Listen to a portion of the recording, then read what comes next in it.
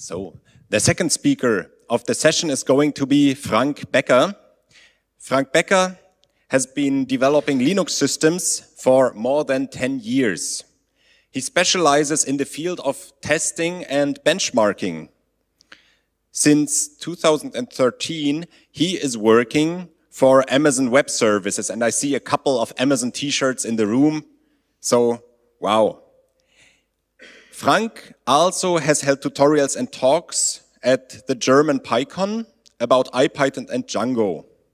In his spare time, which by his own accord is very rare, he is producing the German-speaking podcast Import This.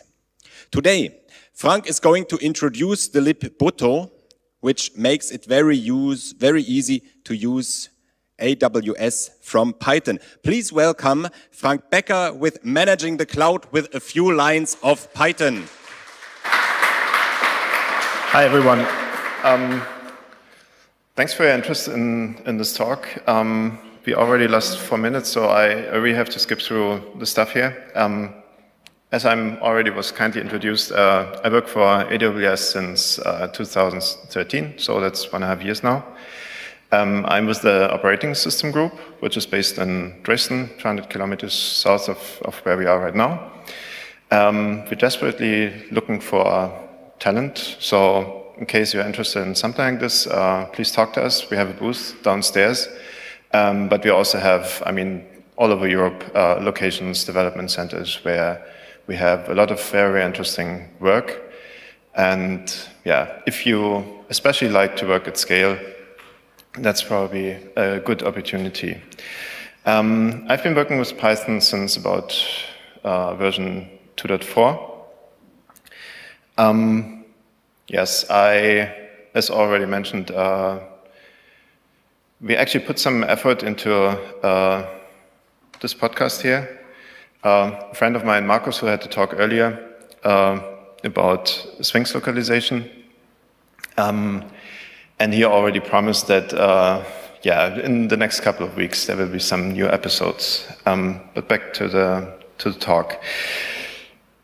The idea for the talk I actually got a local little Linux conference where I was talking to a couple of Debian developers, and they said, look, we get those AWS credits, and actually those guys at least didn't have any idea what to do with them, which is sad because, AWS is giving it out for them to improve Debian, and I think they can use that. So we had a little chat, and well, sure, as many of you probably also, they didn't fancy to click through web applications to launch instances and whatnot.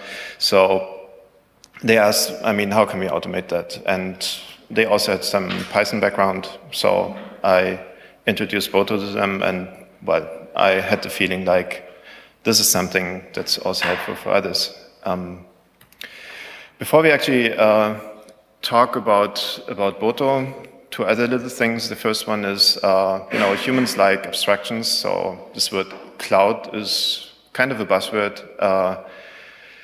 Or let's say at least different people have different opinions what it really means. So I define it for this talk only. Maybe in half an hour I will have a different opinion.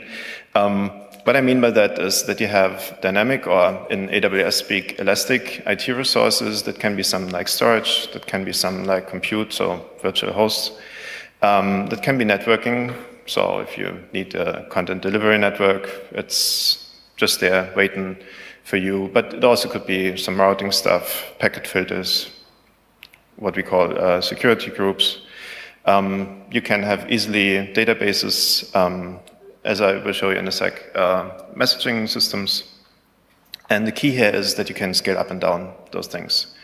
And while you scale up, sure, you have to pay more, but when you scale down, the idea is you don't pay anything for all the stuff you don't use. And well, as mentioned previously, that has to be scriptable because nobody really wants to do that all by hand. And Python, I believe, is a perfect language to do so. If you now think, well, I want to write my 100th S3 uploader, there's a tool for that already. Actually, also Boto comes with a command line tool for that, but I would recommend the AWS CLI tool, which is also written in Python. And yeah, there's a different talk for that. So, if all you need really is actually fits in a simple shell script, then maybe Boto isn't the thing. Then you might be much faster using that one. Boto, actually. Boto was started by this guy, Mitch Garnett. He also used to work for AWS, but he left the company, unfortunately. So now the project is managed by AWS, which means we make sure that the code is up to date. But actually, we also are very, very happy about contributions. So I checked on GitHub last week, so we had nearly 400 contributors to the project. We had over 6,000 commits, and that is just the GitHub history from somewhere in 2010. And the name actually comes from this little dolphin here. Which brings me to the first example I want to show you. So maybe many of you are familiar with the storage service called S3, Sample Storage. The idea is that you can dump stuff in, what we call buckets. You also could think of it like a namespace or a directory.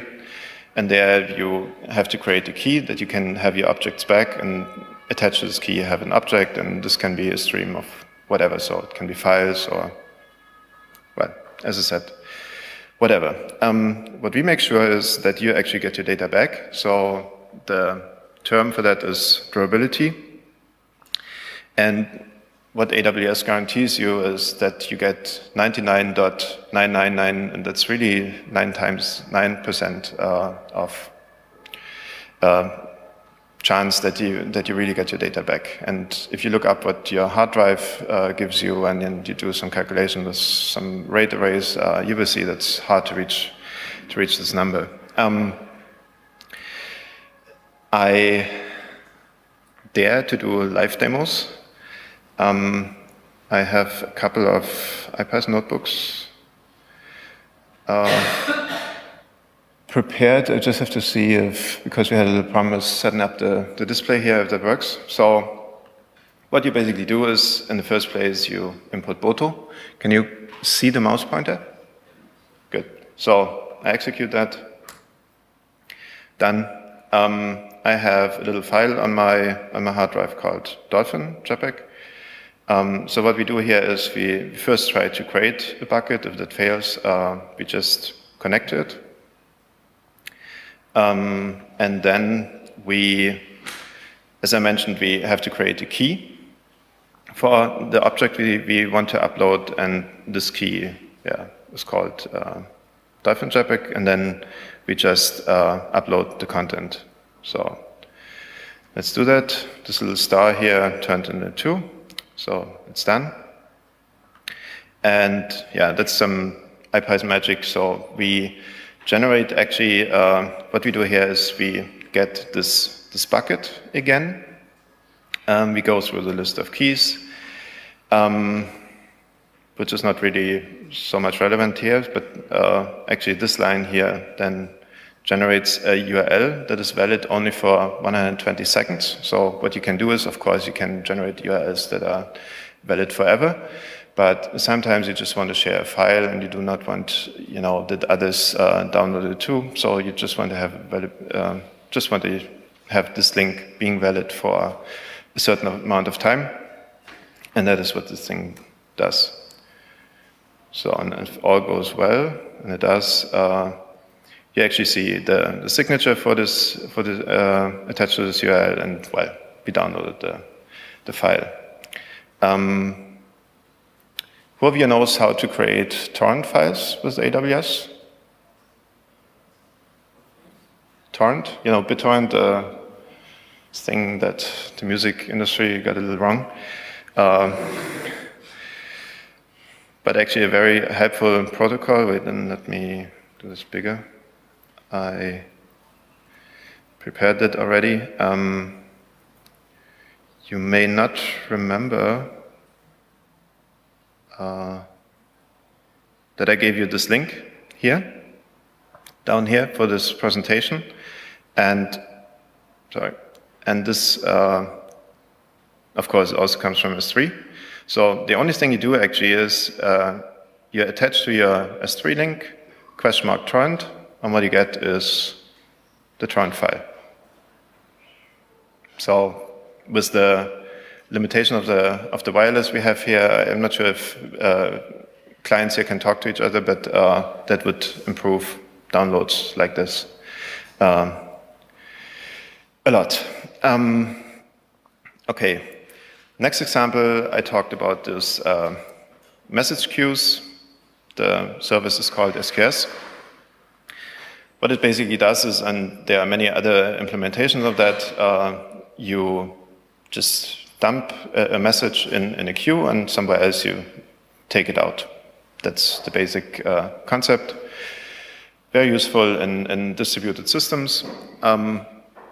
And, well, as I mentioned, there are many open source projects that does kind of the same thing, but if you want to have that scalable, if you want to have that in a high availability, you will find out it's not so simple anymore to set it up, and actually it also can be quite costly if you have to distribute the servers and stuff. So with Boto, it's quite easy to do that. Let me go to the EuroPython notebook. Again, I try to make it a little bigger. So this time we use the SQS module out of Boto. We create a connection that is always per region. So we go to the European region from AWS, where we use the service. We create a queue, which we label EuroPython 14. We set a timeout. I come to that in a bit. And wait, just let me execute that. First one, second one, and in the next block we actually add a message. So we import the message class, we instantiate one, and we set the body as I'm a genie in the queue, and we write that to the queue we created before. So now let's assume we are somewhere else on a totally different system. We create a remote queue. We get all the messages. We print the message body, and we print the queue count. So I executed again. I mean, I tested that before. That's why you saw it there. Yeah, of course we get the message. I'm a genie in the queue, and we also get a queue count of 0. So now we wait a little. Actually, this timeout, and we see again how many messages we have in this queue.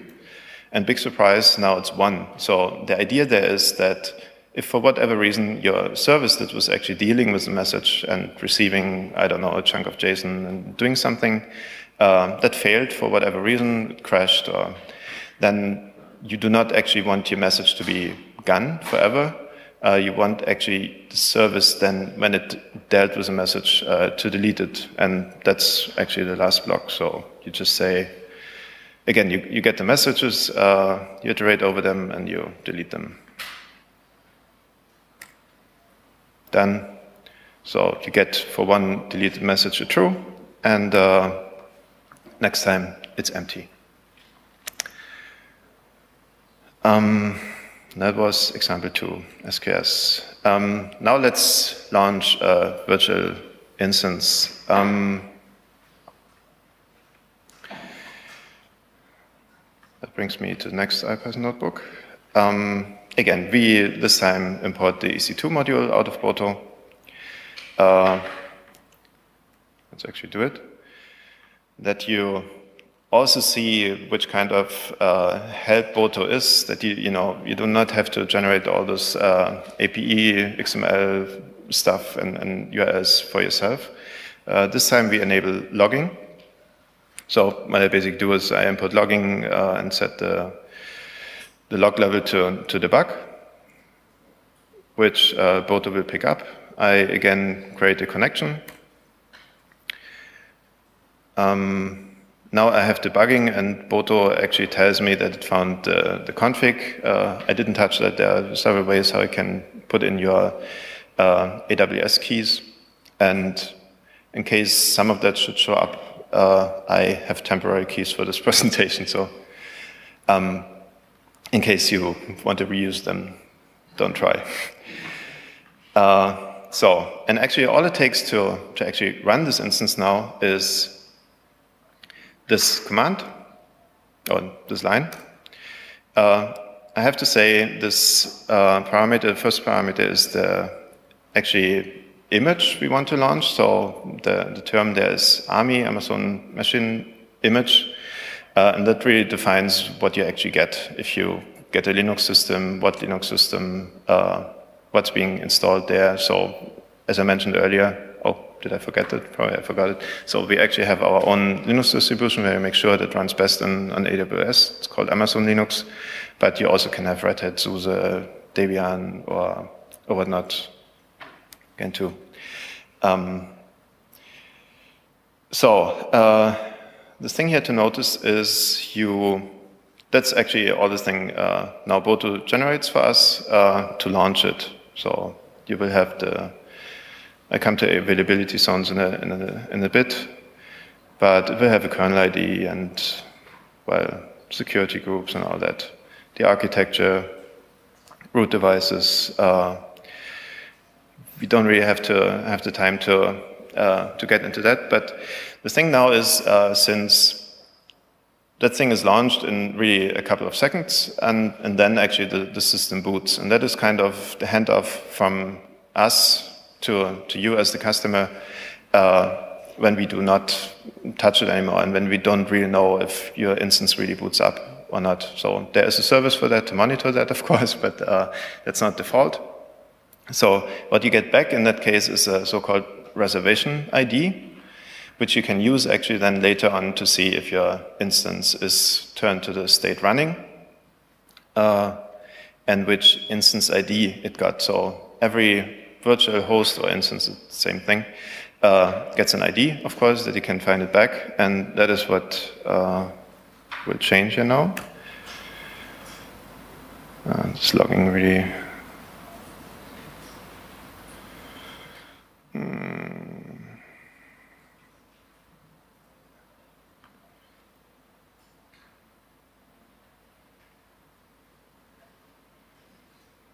Right, we can.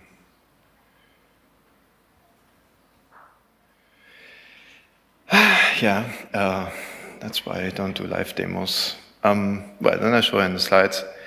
In that example here, I actually get back 4 of those instances, and once I have the object for this instance, I have a couple of methods, like I want to have the public DNS name, or as you see later on, I also can terminate those instances then, or check them or whatever.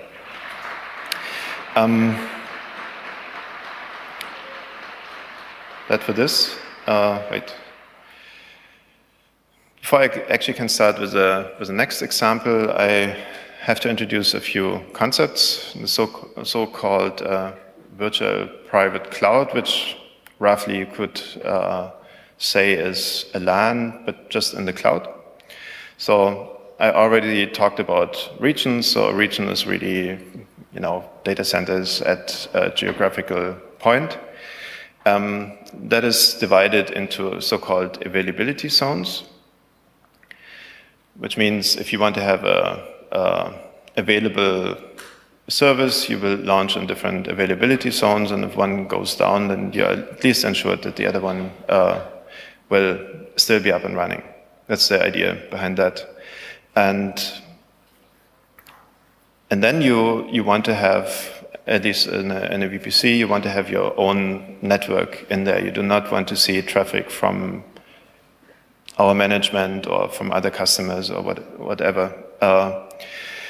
And therefore, you basically launch with private IP addresses, you have subnets in there. The subnets are per availability zone, and if you want to have those instances exposed to the internet, you can always attach a public IP address, and they're visible again. Or you can go through this internet gateway and router, and there are different things like load balancers and stuff you can use here.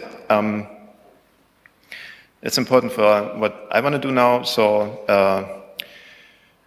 this example actually shows how to just launch 10 of those hosts, 10 instances, install distcc and all the stuff you need to build a Linux kernel, set up distcc, and then distcc has a functionality where it actually can broadcast and find other nodes, and then you can compile.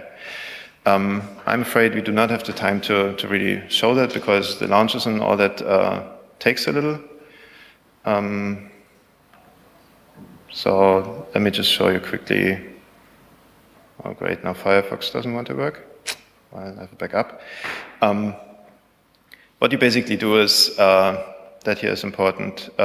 This time you say, I don't want to have just one instance, I want to have 10. That's this thing. You say explicitly which instance type you want to have. So C3 X large has a little bit of compute power. You have to give a subnet. I talked about it earlier. We want to have monitoring this time, and yeah, well, that's done. You get a couple of instances. I used Fabric to, SSH into them, install the stuff. Start the CC. Well, it's again done with Fabric. I actually kick off the compile, and after a little less than 2 minutes, the whole thing was over, and I actually can shut down everything and done. I very quickly skimmed through the last example, where you could say, well, but maybe 10 instances is a little bit too much, so I want to have this more flexible. Let's say you have a compile service or something. The key there is another tool called autoscale. What it basically is, you have a so-called launch configuration, where you define, the instance size of your virtual host, which ARM you want to use, and all that. You need a so-called autoscaling group, which defines the availability zones, for instance, the minimal size of your cluster, the maximal size, and yeah, this launch configuration, that is all started. When you kick this off, you could imagine that now there are 4 instances being launched, and that is exactly what you see on the bottom of the slide here, with the get activities method. We got 2 minutes left. Yeah. Then you have to have a scaling policy for scaling up and down. You have to kind of triggers or alarms for that, and that's done here in those alarms. You give it a threshold for CPU utilization, which has to trigger for a certain amount of time, so that's twice 60 seconds. And if this triggers, then it actually scales up by, that's this parameter up here, by 1 instance. And this would go on and on until you reach the 8 instances. All right, and well, to shut this whole thing down, again, 3 lines of Python. Well, I'm through my slides. Actually, for all the services you see here, Boto is the API, or is the tool to use. Thank you.